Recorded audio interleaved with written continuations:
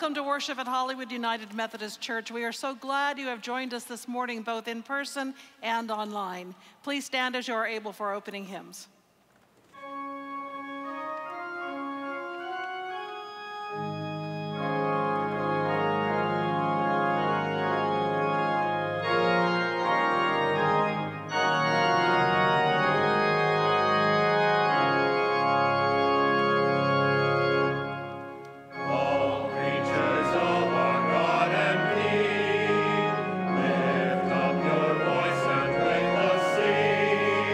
Oh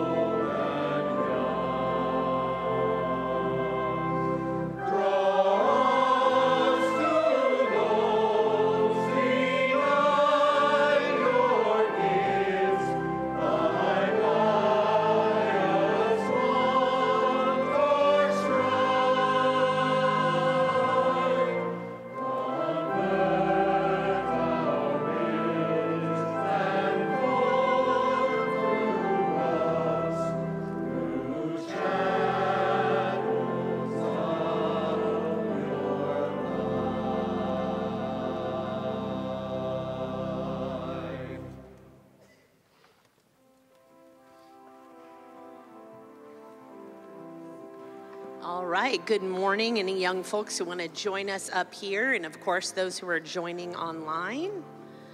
Good morning. Okay, so I have a question for you. Who has seen the movie Soul? And if you have out here, you can raise your hand as well. Annalie, did you see the movie Soul yesterday? Yeah. What was one of your favorite parts of the movie yesterday? What do you remember from it? Do you remember something? Did you like the music? Yeah.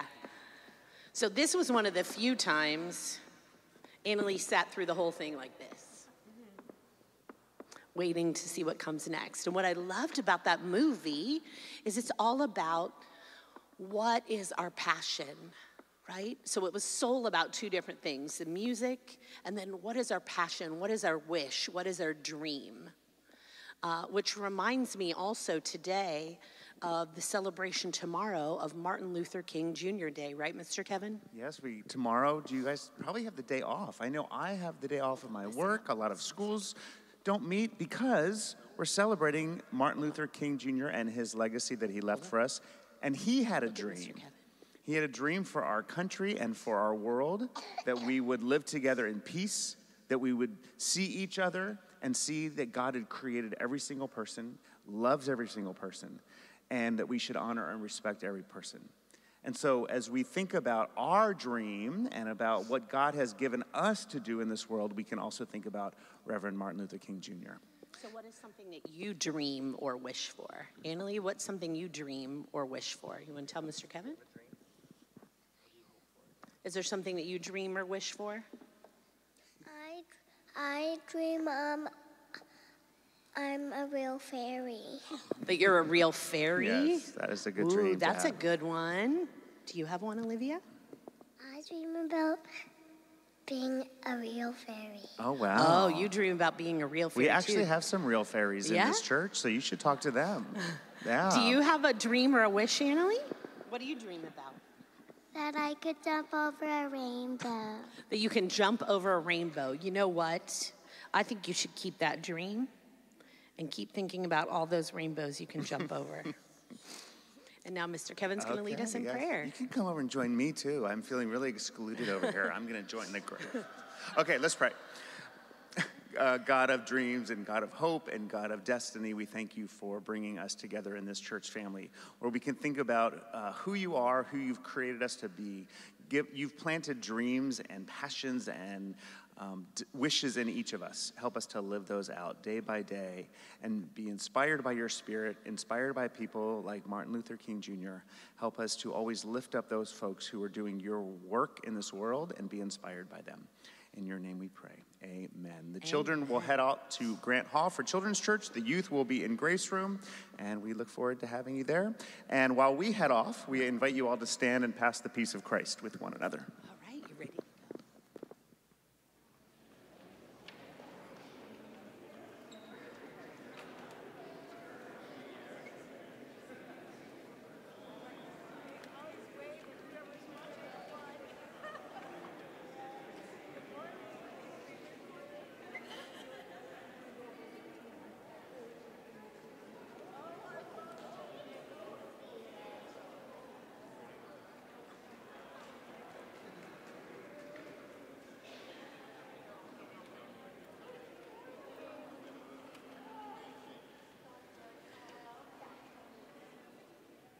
Indeed, the peace of the Lord be with you. I invite you to find your seats and to center yourself. In the spirit of our wonderful sermon series, I want to invite you to take a deep breath with me. So let's breathe in and breathe out slowly. One more time. Breathe in. Breathe out slowly. And allow our choir to take us into a wonderful time set apart for prayer with our God.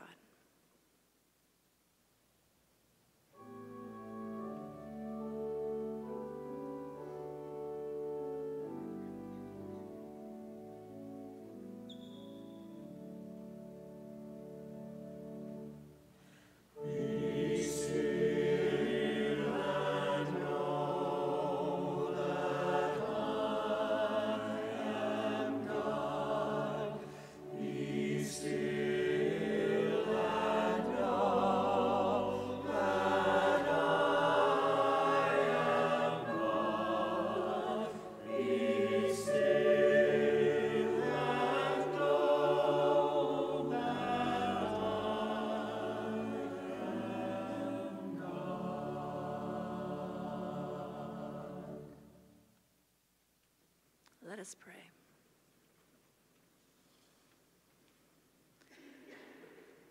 Elohim, may your Holy Spirit cover the face of the earth, bringing vitality to all living things, freshness to faith that has sometimes grown stale, hope to places that linger in the dark, and healing to all people and places who ache for recovery.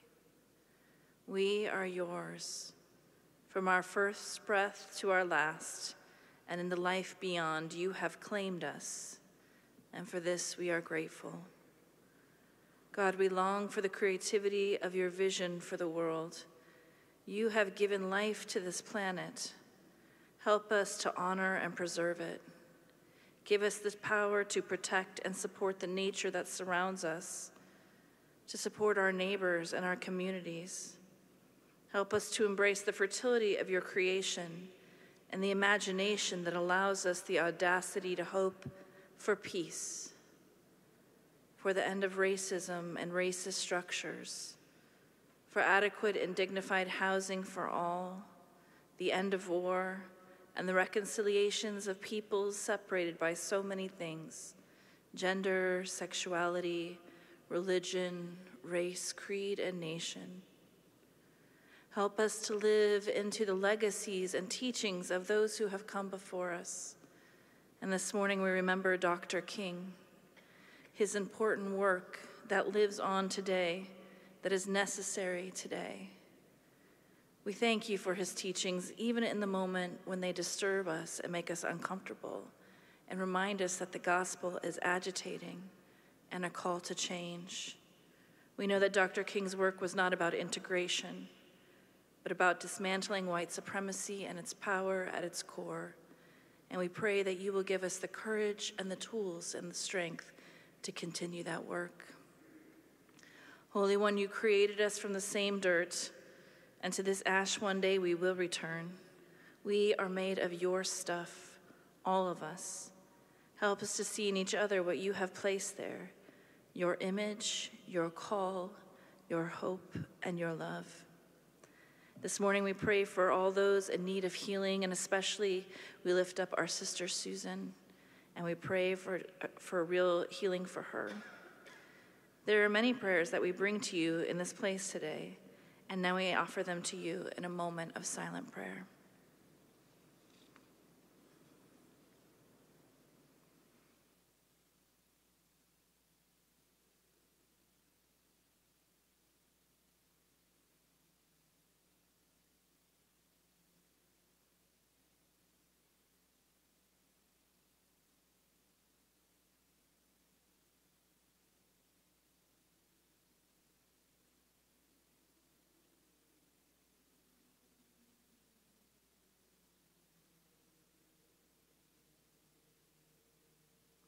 We are humble before you, offering these prayers, these desires, these dreams, these worries.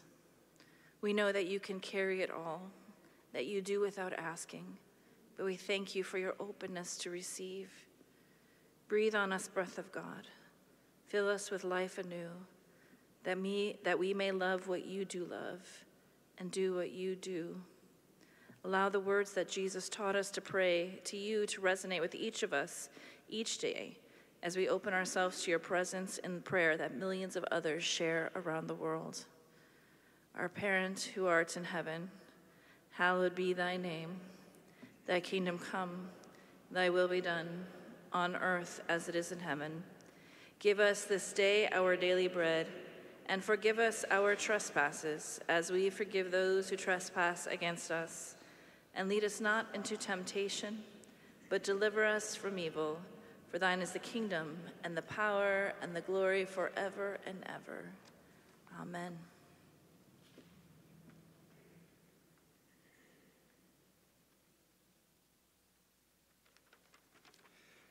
Good Sunday morning, church family. Staying warm out there. My dad was telling me that it's below zero where he lives, and I was like, that's like 45 here in LA. It's where you get your Uggs on and your ski jacket that's never seen snow. So supposedly 70's coming, so summer will be coming soon. Let's check in, if you would. Get out those phones and scan that QR code. Put your name in there. Email if you would like to be on our newsletter. And if you have any prayer requests, please add those as well. I get those every Monday, and I share them with the pastoral team. So please do that. Also, while you're doing that, typing with your little fingers, the next picture I have is of our compassion bearers. There we go. Now, if you don't follow us on Instagram or Facebook, what are you doing with your time? But I posted this yesterday. We took all of the compassion bears from both this campus and Harmony. So I just packed my car full, little arms and legs hanging out of the hatchback. And I took them over to the USC Medical Center that works with children. And every year they are so amazed with the amount of bears and the creativity. And I just want to let you know that these bears are utilized throughout the entire year where children who are sick come into treatment. They're scared. Most of them haven't been there before. And they get to go in a room and pick out one of these bears that is special to them. And they get to use this bear and be like a buddy with them and a friend while they're going through treatment. And they get to take them home. And Hilson was telling me a lot of times they'll always come back with that same bear throughout their treatment process. So I just want to thank you for being a part of that ministry this year. It really means a lot to a lot of children that you'll never meet. So thank you. Just a few things to get on your calendar. If you haven't got one of the new fridge flyers for the first quarter of the year, there's some in the pew pockets in front of you. Today starts Adult Sunday Study. That's happening in the chapel, and they're going to start on the book of Galatians. So that is led by Tim Payne and Rev Ed. If you'd like to be a part of that, that meets every other week. And then this week, movie night returns. We're going to go see Mean Girls on Tuesdays. It's moved to Tuesdays because if you're not an AMC member, it's half price. So, hey, half-price tickets. So we're going to go to the Universal AMC. See me after church for more information on that, if you'd like to be a part of that. Next week, we're doing our blessing bag build, and that will be in the gym. So if you can stay a little bit after church, it takes about half an hour, and we build over 300 bags for people in need.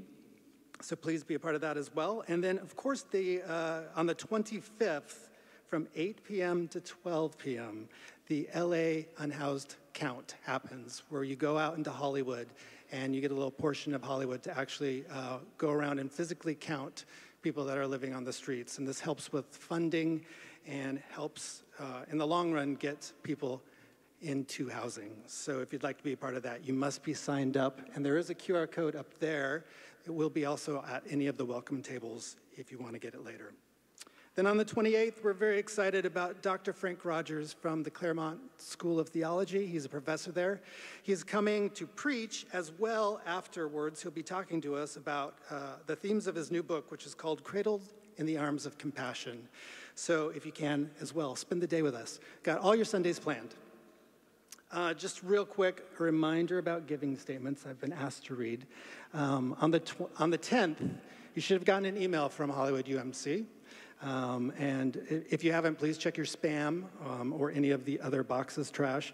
But it is for anybody who has donated for the past year. Your giving statement you can download and print. And if you don't get this email for some reason, we will be sending out physical statements next week. But help us stay green if you can print it out. All of these things I talked about, come see me at the parlor. We're going to be in the parlor because it's a little cold today for desserts and coffee afterwards, and I can answer any questions. All of these things I talked about, all the things we do here, the Compassion Bears, are made possible by you through your prayers, your presence, your service, and your gifts. So as the ushers come forward and we put up an electronic code for giving online, please give as you're able, so we can continue to do ministry here in the heart of Hollywood. Thank you so much.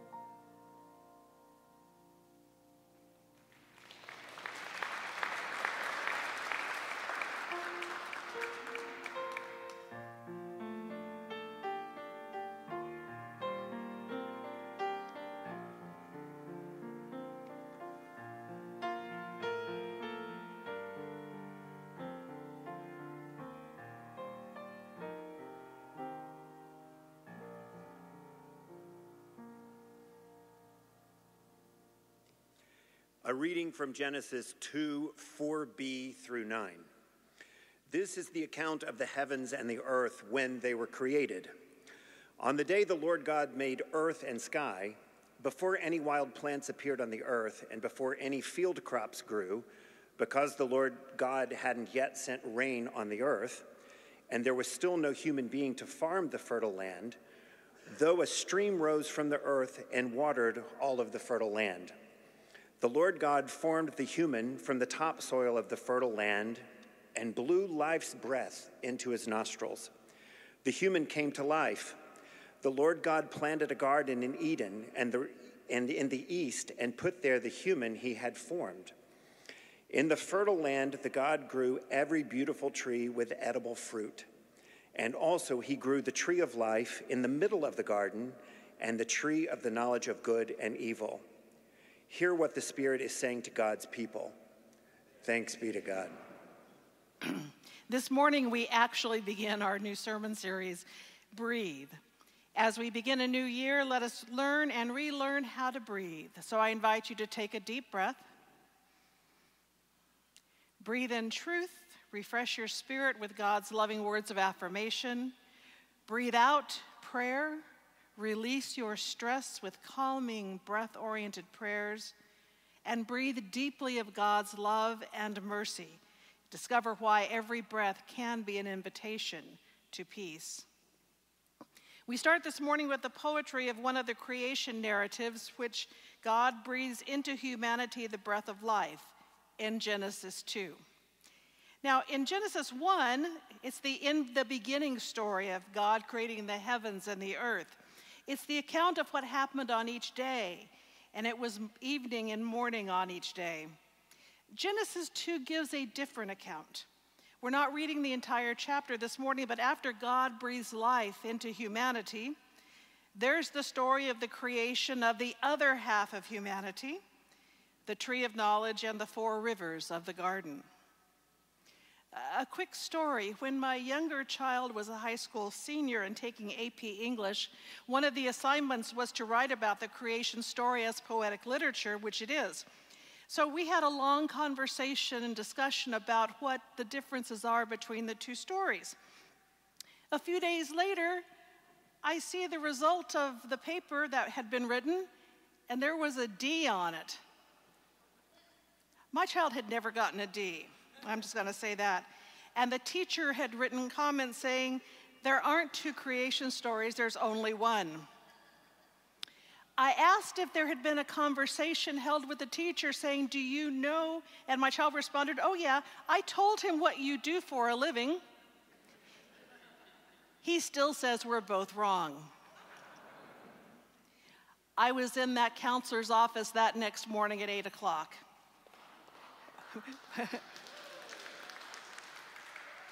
And later that day, my child was moved to the other AP English class with a very beloved teacher.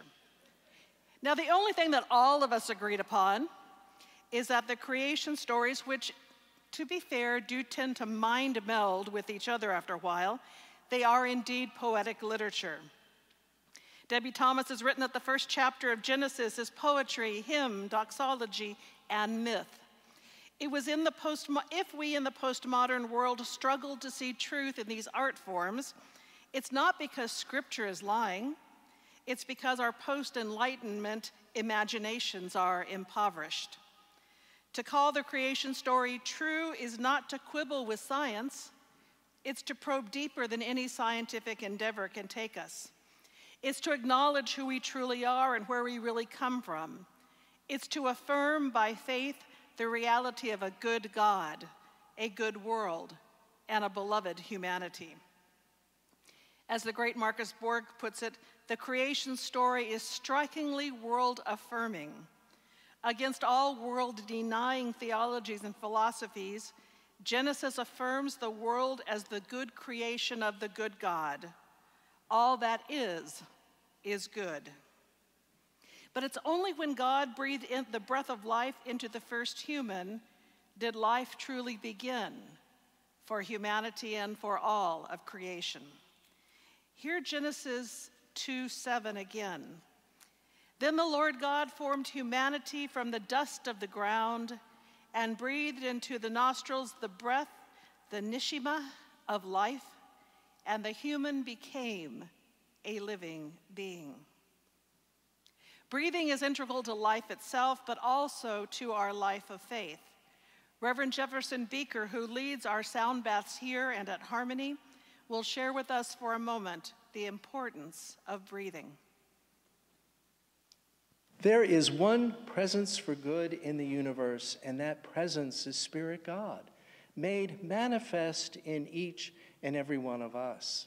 When we realize that this presence breathes in all that is creation, we can experience more fully the fullness of all that God is in creation.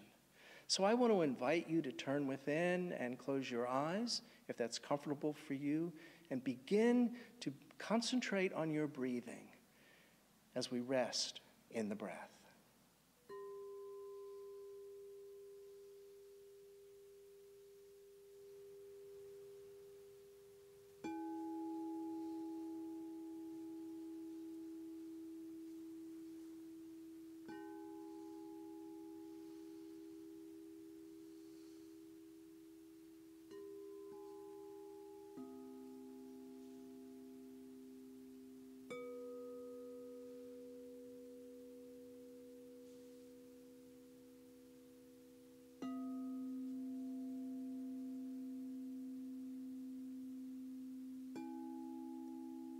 Breathing in, breathing out. In the breath, we touch the present moment. Keep bringing your awareness back to your breath, resting within the divine breath of God.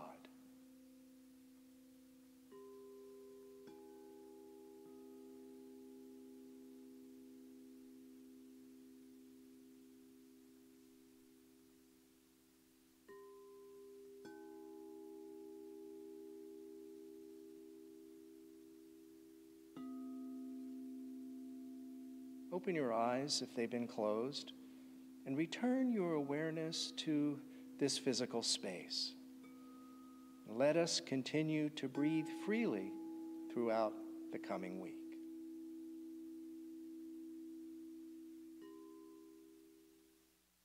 The great Old Testament scholar Walter Brueggemann has written that inhaling is the first thing a newborn does.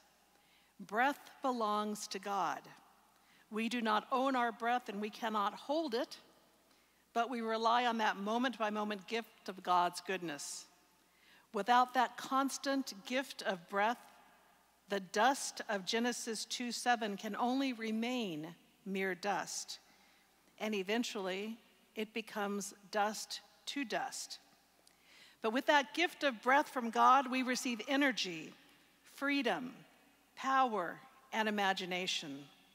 Having the gift of breath permits us to do the things that make us truly and fully human. The gift of breath enables us to be co-creators with God of each new day. The great writer Frederick Buechner says, using the same old materials of earth, air, fire, and water, every 24 hours God creates something new out of them. If you think you're seeing the same show 7 days a week, you're crazy. Every morning you wake up to something that in all eternity never was before and never will be again. And the you that wakes up was never the same before and will never be the same again either. So what does all this mean for us today? First, that we affirm that in the beginning God created the heavens and the earth and saw that it was good 7 times. Sometimes with the news cycle and our day-to-day responsibilities and even the way people drive on the freeways, we neglect to see the goodness of creation. The winds have been strong this past week, but they have pulled back the curtains of the glory of the foothills that surround us. That's goodness. As I sat in my dentist chair a couple of days after New Year's, the south-facing windows of the office allowed me to see palm trees swaying back and forth. And I was grateful for a Southern California winter, especially in light of the deep freeze that much of the country is currently experiencing. That's goodness. All around us, we can see God's goodness if we look for it. Second, we need to breathe. St. Andrew is attributed with the phrase, while I breathe, I hope, dum spiro spero. Intentional breathing enables us to channel the Spirit in new ways. It might mean incorporating breath prayers into your daily prayer time. It might mean stopping for 2 minutes to breathe, and 2 minutes is roughly the length of the video we just saw. Before writing that email response to that email that wasn't very nice, or reacting out of pain or fear. It might mean breathing new life possibilities into being, trusting the Spirit to lead you outside your present comfort zone. Third, we need to claim, as Brueggemann also wrote, that every breathing person always remains a potentially subversive agent in the world. When we are breathing in the Spirit and allowing that holiness to guide our thoughts and actions, by definition, we're being subversive because we aren't just following the crowd. We're seeking to be led by a power and a force greater than ourselves, the power that puts breath in all creation. Finally, we have the challenge and the opportunity to breathe new life into those places, those institutions, those entities that have grown complacent or regressive, or those that have simply stopped breathing in new life altogether. Especially let us breathe new life into how we take care of the earth, God's creation. Now, this is not something I preach about a lot, not because I don't care about the earth, because I do.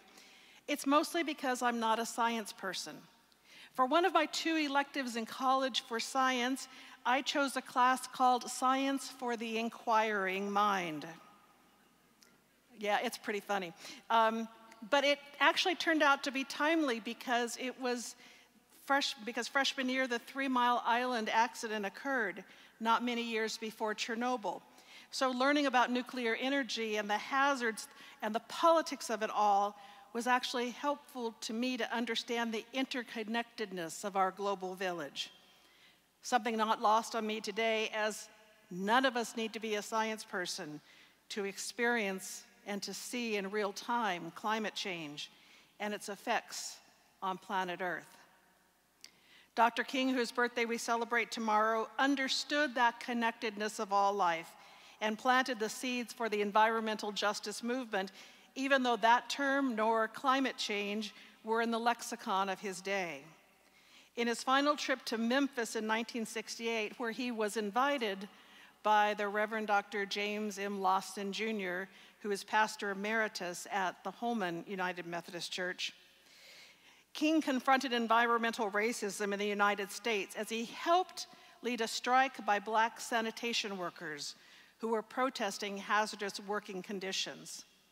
The strike represented one of the first organized actions of the environmental justice movement, as well as drew attention to a striking and overt example of environmental racism that sadly we have seen replicated over the years in this country. Eric Barreto has written that our cheap produce is expensive, our inexpensive water is costly, our affordable energy comes at a steep cost. Someone always pays the price, whether it's the earth or our invisible neighbors near and far. And yet, in spite of that, God called the world good, and God was and is right. But in the ways we pollute the world and oppress one another, we seek to deny this divine declaration. So let us resolve in this new year to do otherwise, to count the cost of our conveniences, to join God in the declaring of a good world in which life always prevails. So family, I invite you to affirm that good world, to breathe in the Spirit to open up new possibilities, to claim our subversive natures for God-good purposes, and breathe new life into God's good earth, carrying forth the light of God into this world. And let us always teach our children that there are 2 creation stories. Amen.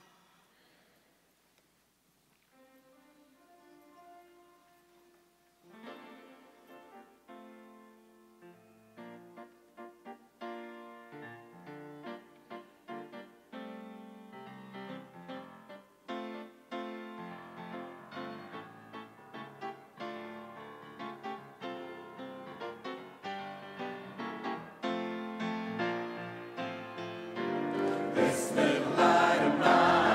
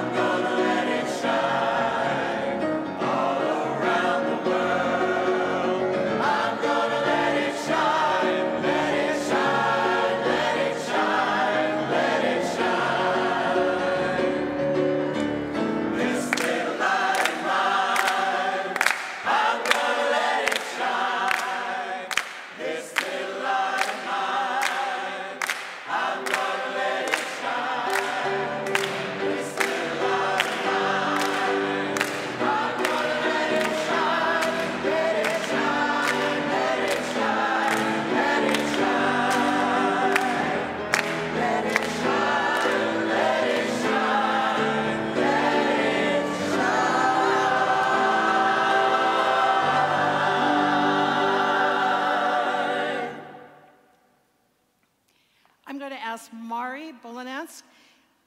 I'm going to give you an assignment this week because Mari teaches where I went to school. She's a professor at my college where I'm an alum. Find out if science for the inquiring mind is still a thing. Okay, thank you. After the postlude, you're invited to come down for a time of communion. Please come to these 2 rows and Pastor Bridie will serve you. As Devin said, our fellowship is in the parlor today, and I hope you will stay and simply have a cup and talk with us. Go now knowing that all of creation breathes and that God invites you to breathe deeply of God's great love. Go now in peace to love and serve the world. Amen.